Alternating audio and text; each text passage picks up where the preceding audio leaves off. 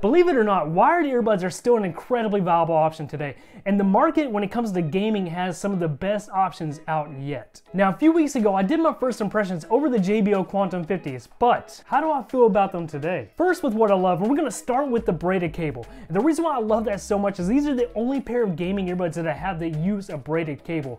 Now, a standard cable like a rubberized coated cable isn't the end of the world, but a braided cable is so light, it's so flexible, and it really takes a lot of tension off your ears. Next is what is arguably the most important part to any set of gaming earbuds, and that's audio. Now, I played a lot of Apex Legends with these on, and when I first put them on and played Apex, I really expected them to be very bass heavy, but to my surprise, they're not at all. They definitely still have bass there, but they're extremely balanced. And then when it comes to just playing casual games, like they sound incredible. If you need spatial audio, you hear that just fine, but if you're playing a game that has a lot of explosions, a lot of booms and everything, it all turns out extremely well. And then for me, the biggest relief I got out of these is the fact that these earbuds stay in place. Something I couldn't say about the Logitech G333s. Even with lots of movement, they just stay right in place where they're supposed to, and that's definitely something that wins my heart over with any set of earbuds. And then the mic on these things is absolutely incredible. Now, personally, I would never use an inline mic anyways, even though this one does sound really good, but once again, it sounds way better than I think an inline mic ever should. And then one last feature that I really liked about this is actually the inline controls. Now, some of the other earbuds I own do have some inline controls, but it's usually just little clicky buttons,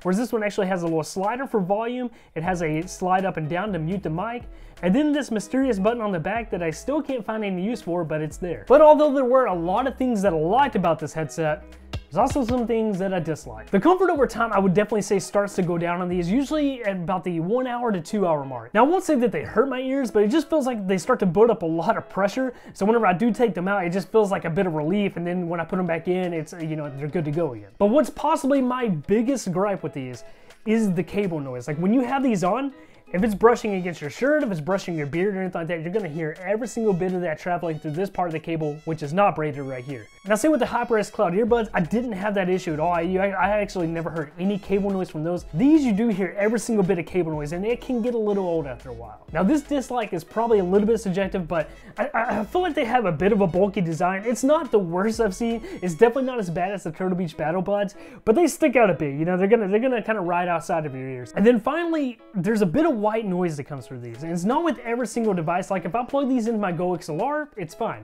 but if I plug them directly to my motherboard, or even when I was using on my Nintendo Switch, there's this really faint, light hum that you hear. It's like just a little slight bit of white noise. Super strange, tends to go away when you're actually playing the game, but if you're sitting in the lobby or if you're just in an instance where there's no actual game noise, you're probably gonna hear some white noise coming through. Now, if I was to compare these to what has been my most favorite set of gaming earbuds yet, the Cloud earbuds, believe it or not, I think I would actually pick these over them. I do think the fit is a little bit better on the Cloud earbuds, but I think the JBLs overall have much better audio. And quite honestly, you can say whatever you want about JBL. When it comes to audio in the gaming space, I personally think they're crushing it right now. Now, are they worth $30?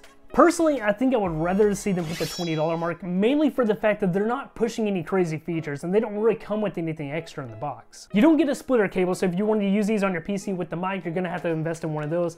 Or they also don't come with any type of adapters for iPhone or for USB-C adapter. But if you primarily play on your Switch and you're wanting a pair of earbuds that can work on any device and sound really good, I don't think you're gonna be able to beat these right here. Plus, that mic just sounds way too freaking good for being an inline mic. If you wanna check them out, I have a link down below. And if you wanna check out an incredible gaming headset, click this video right here. Or if you're looking to upgrade your Switch, check out this video right here.